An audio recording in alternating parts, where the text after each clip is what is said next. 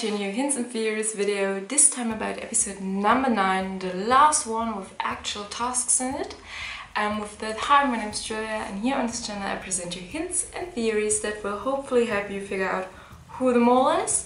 And yeah, in only 1 week we will know who it is. So if you're still not sure which mole to pick, I definitely recommend to watch this video here.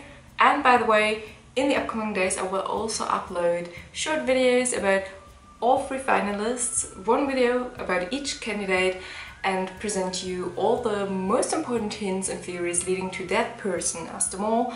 So if you want a little recap of the last weeks, then make sure to subscribe to this channel here to not miss any of those videos. What a pity for Case that he had to leave the game right before the grand final, but it makes things a bit easier for us as there are only 3 candidates left who can still be the mole.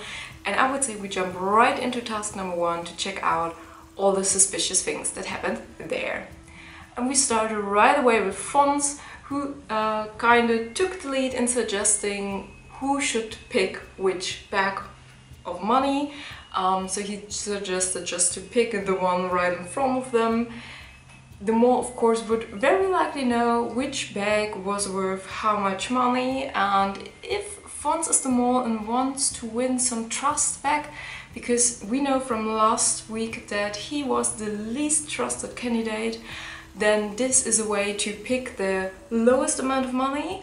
Make sure to be the only one who will definitely make it to the end of that task and win that little bit amount of money for the pot to get some more trust as the mole. To be honest, that could be a strategy for a mole to play like that.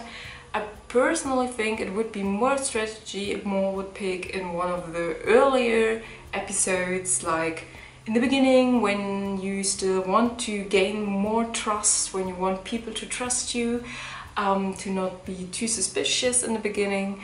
But I do not see that as a mole strategy for the last episode with actual tasks. But still, it could be a mole strategy. Then we have Rosario, who well, mentions quite directly that he's good at puzzling and that he definitely wants to do one of those puzzles. And then he suggests that Anna should do the second puzzle and not the third one, which is the most complicated one. If he's the mole, then he would of course know how long it took him to solve those puzzles before the show started. So I assume that if he's the mole, he of course knows that it took him some longer time to solve the third puzzle, and he wants to make sure that this one is not solved, that at least his money does not go into the pot, because it was relatively safe that Anna would be able to solve the puzzles, and maybe even faster than him if Rosario is the mole, faster than the mole in the third puzzle case. So all in all, a very weird acting of Rosario to get Anna to do that second puzzle. Also the way he tried to convince Fons that they should let Anna do that. All in all, a bit suspicious here. And last but not least, one Anna hint people have found for task number 1. And that is when she's doing that puzzle, we get to see her reflection in that screen of the tablet, and then we get to see her reflection in the same shot, in the same frame, together with the icon of Feast the Mole, with the logo of Feast the Mole. So it could be a hint to Anna as the mole. Last but not least, both Fons and Anna say the correct word so that their money gets into the pot, which I think is actually more of an anti-mole action of both of them. And then we jump to task number 2, which was a fun one, but actually super easy to mole there. So you basically could have moled in both positions, being underwater or being at those tables with the keys. So let's have a look at Case and Fons. Though we know that Case won't be the mole anymore, can't be the mole anymore.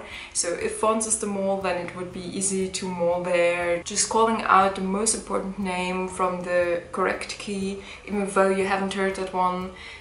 We know that the mole knows which key was the correct one, so just shouting that name, making sure that Rosario or Anna put that one important key away, super easy to mole there. Or the other way around. It was also easy to maul there for Anna and for Rosario, both of them standing at those tables, not really being watched by the others, so you could easily put one of those keys away, throw it away, put it in your clothes, like Anna could have put it in her t-shirt, or even more likely if you're in the Rosario tunic such as I am, then Rosario had swim shorts on with little pockets, so just put the right key in the pocket and then it's gone, and the others will not realize that and will not check that. Also, by the way, we've had it about Rosario's hearing aid, and that is why he was not allowed to dive there. So this is also a reason for him to be in the position at the keys, which I personally think would the maul prefer, but still even underwater could have been mauled. Last but not least, an anti-maul action from Anna here in this task, because when they realize that they do not have that much time anymore, she actually calls out for help. So Case comes to her and checks her keys. As a maul, you would not really encourage the others to check your work, to actually have a look at the fact if you did something wrong or right. So more of an anti-maul action, I think.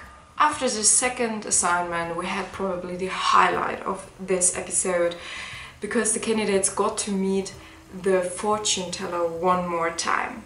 And before they meet her, all of them have a little talk with Rick. And Rick says like, are you a candidate, are you a winner, or are you the maul? And then we get to see a shot of Fons who nods. Maybe a nice hint to Fons as the maul. Of ben jij de mol? And then they can finally meet the fortune teller and get to see all of those faces, one of them being the maul. Let me know in the comments below if you've seen your maul there. I think that it could be very likely that it is the person from which we could only see like the side and a bit of the head, because they kind of showed us a frame with Fon's shoulder hiding the face of that person, so I assume that this one could be the maul. From all the other faces, I did not really recognize any of them, but maybe you've seen your maul there, so let me know that. And yeah, of course, super exciting. And then the final test, it's still all a bit unclear there. I have a feeling that Anna thinks that Fons is the maul, and Rosario obviously thinks Anna's the maul, but I'm not so sure what Fons actually did in the end and who he has voted for. So I'm definitely still very excited about next week, who will win the game and who is the maul. Yeah, that were all hints and theories to episode number 9 so far. Let me know in the comments below if you've spotted anything else and who your maul is. Also, do not forget the upcoming free videos about each candidate and the most important hints leading to that person as the maul. And I'm so looking forward to hearing all your thoughts about this last actual episode with tasks. And then next week at this time we will already know who the maul is. And of course we will talk about all the maul actions that person did and the hidden hints and theories. So we will definitely see each other back next week here as well to the hints and theories video, to episode number 10, the last one of this season. If you do not want to miss any of the upcoming videos, make sure to subscribe to this channel here, follow me on Instagram, and I'm so looking forward to reading all of your thoughts, your ideas, your hints, and who your maul is. Until next week, bye!